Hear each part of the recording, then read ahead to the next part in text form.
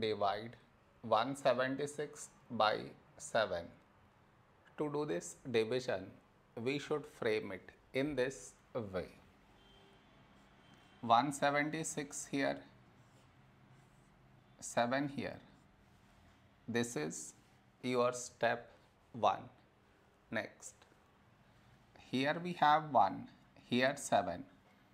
1 smaller than 7, so we should take two numbers, 17.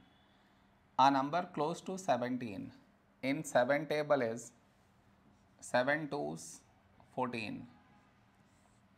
Now we should subtract, we get 3.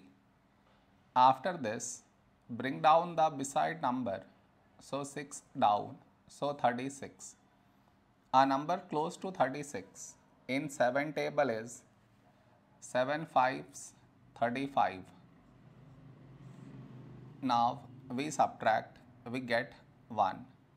After this, no more numbers to bring it down.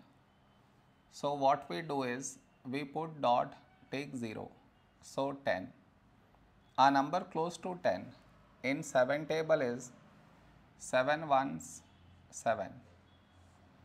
Now we subtract, we get 3. After this, we already have the decimal, so directly take 0, so 30. A number close to 30 in 7 table is 7 4's 28. Now we subtract, we get 2, and the division continues. It is enough if we do up to 2 decimal places.